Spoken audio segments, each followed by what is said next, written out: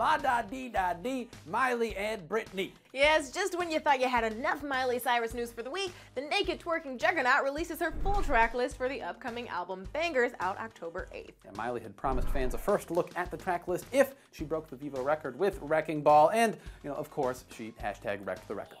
I came in like a wrecking ball.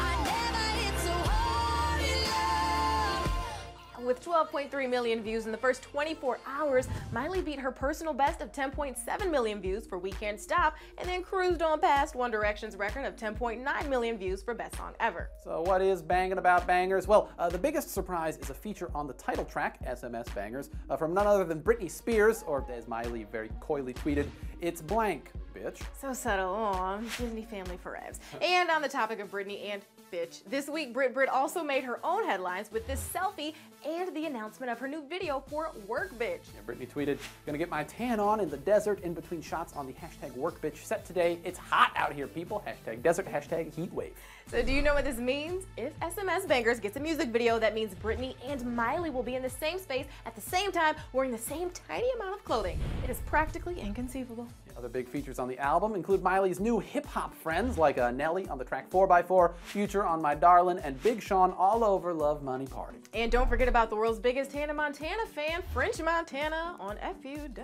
Yeah. Now, Miley had told Cosmo at the beginning of the year that she recorded a track produced by Mary J. Blige that features Tyler, the Creator, but there's no sign of it here. We can only hope. She did say, however, that if Wrecking Ball reaches #1 on iTunes, she'll give us the details on the deluxe edition, so more to come. So do you think Bangerz is going to be one of the biggest albums of 2013? And which collabo are you most looking forward to? Leave a comment below.